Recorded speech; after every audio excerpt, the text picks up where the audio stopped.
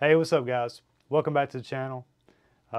Today we're going to be talking about a product that just absolutely blew my mind. You know, I can't believe it took this long for something like this to make its way into the world of photography, but now that it's here, I'm glad that it is.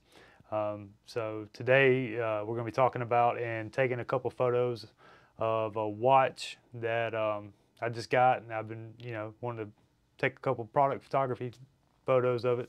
And we're going to use the V-Flat World Light Cone by Karl Taylor. Here it is. It looks like a dog collar. God, it works incredibly well. It unsnaps, it folds up flat. This here is the large. Ooh, I bet they crushed the audio. This here is the large. It's 20 inches in diameter on the bottom, 5 inches in diameter on the top. You can get a kit that comes with the mobile photography, the small and the large. I was thinking that maybe the large could kind of be one size does it all, but after using it, I kind of wish I would have went ahead and got the kit. But either way, I'm still glad that I have it, and let's put it to work. So like I said, I got a new watch by Aeromet, and supposedly it's a pilot's watch. So we're going to go with kind of a pilot's theme on the watch. I got everything set up over here on the table, and I'm going to switch cameras and then we'll start taking some photos. So I'm glad you're here, and if you're new to the channel, my name's Donnie. I make content that's tech related and photo related, just like most of the other YouTubers, only theirs are a whole lot better. But I'm glad you're here. Thanks for stopping by, and let's take some photos.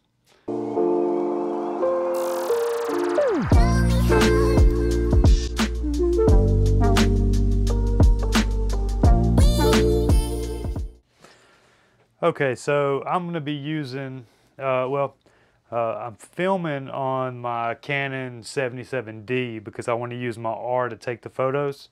So I'm going to be using the 24 to 105.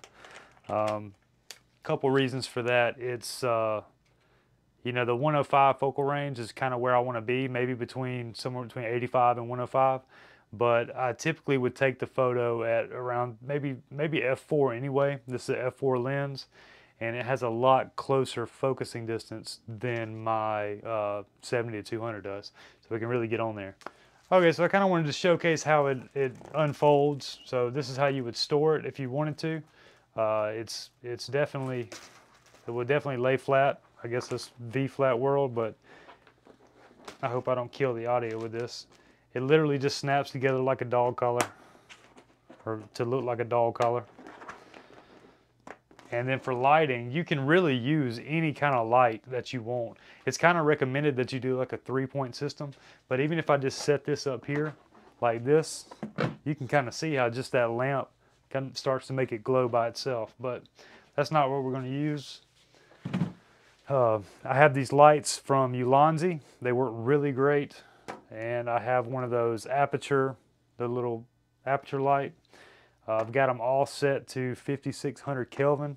But you could use anything from these little lume cubes to these other little Ulanzi lights. I mean, they all work really, really well. So like I said, we're going to be using these. Now, I was going with, the kind of like the pilot theme, the air theme. This here is the watch. I've already kind of wiped it off, got all the fingerprints off of it. So just a pilot's watch. I don't know if you can see that. What I did do is I printed a bunch of charts, air charts.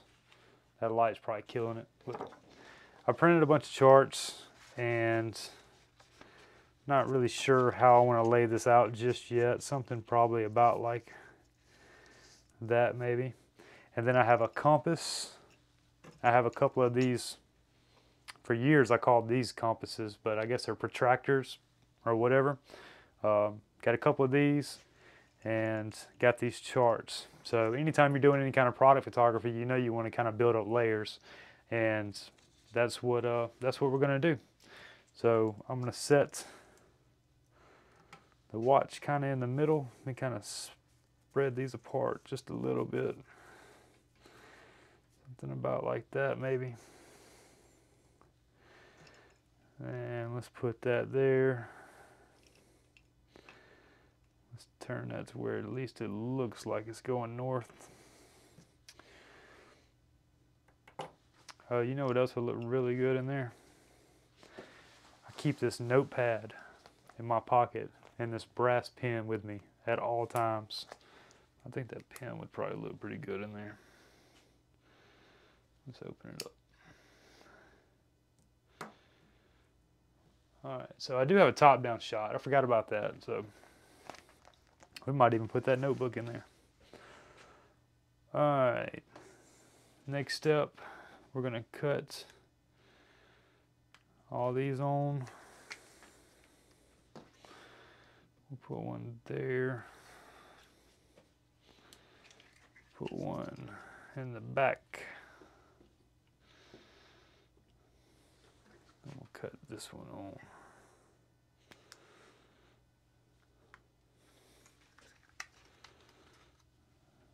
And we might cut that off. Just make sure. Yeah, it looks okay. All right, the top of the thing, the top of the cone has got an angle to it, and that's so you can kind of get down in there. Wow, it looks so good. Can you see that? No, not really, huh? I typically like to shoot with a warmer color temperature, but with it being a silver watch, I just think the daylight balanced looks really, really well. So I guess you can see down in there.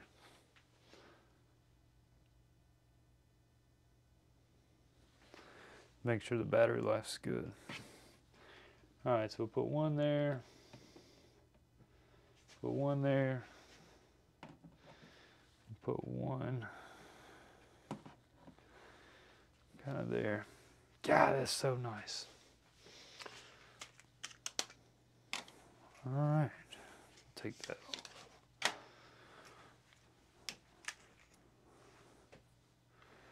Mode info manual. Let's see what.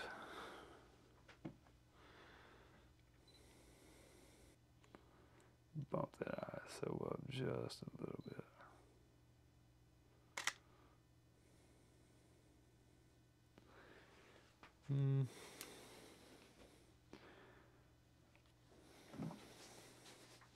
Wish you could reach down in there.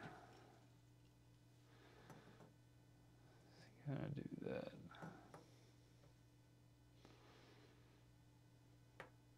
It's all about just layering it up, you know, just move things around until you get it to where you think it looks good. Oh yeah, I'm happy with that.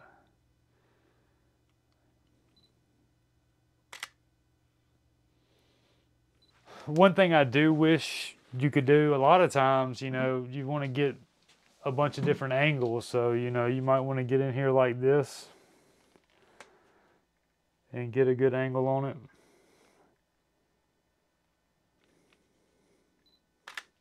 And another good tip for whenever you're shooting watches, if you notice in almost every watch ad, they're typically set to 10-10 just because it looks good, you know, the V.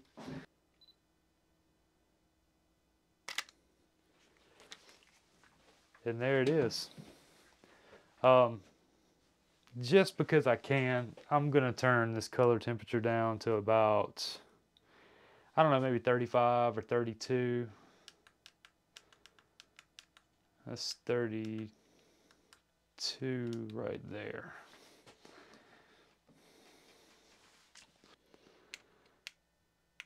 I've just always liked the warmer temperatures myself. It's all just personal preference. There's no right or wrong way as long as you're lighting it up. And as long as you like it and your client likes it. We'll even cut that lamp back on. Yeah, I'm a fan of the warmer temperatures.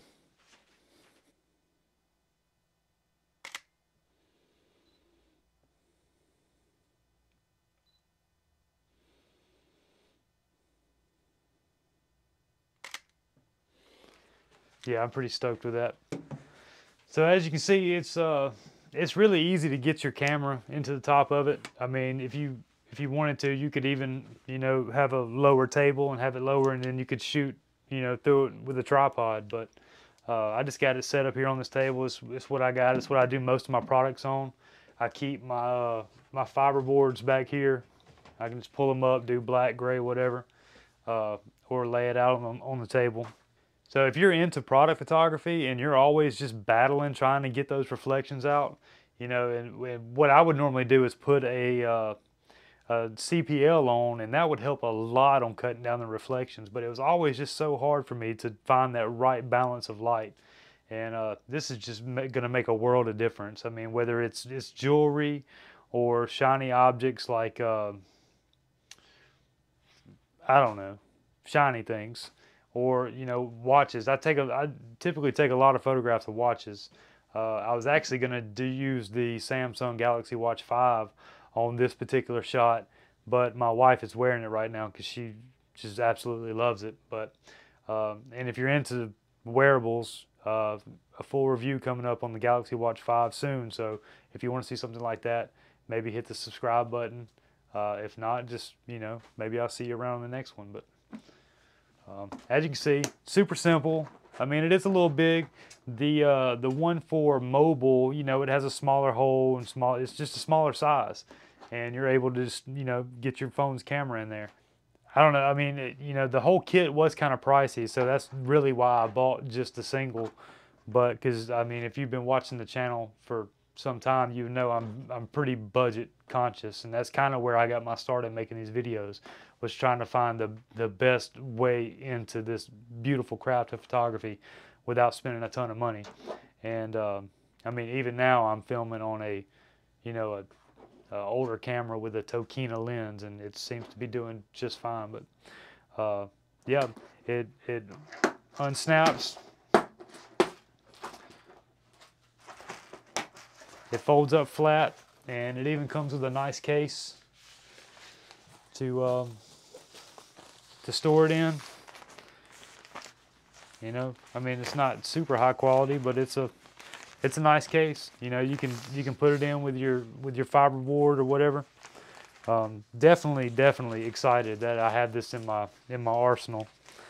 But product photography is kind of, you know, I don't have a whole lot of friends, and you know, I don't really go on a whole lot of photo walks or stuff like that. I just don't have a whole lot of people to shoot, and so cars and things is kind of my niche. You know, like I just enjoy it. You know, they don't have bad days, they don't have attitudes, they don't have conflicting schedules.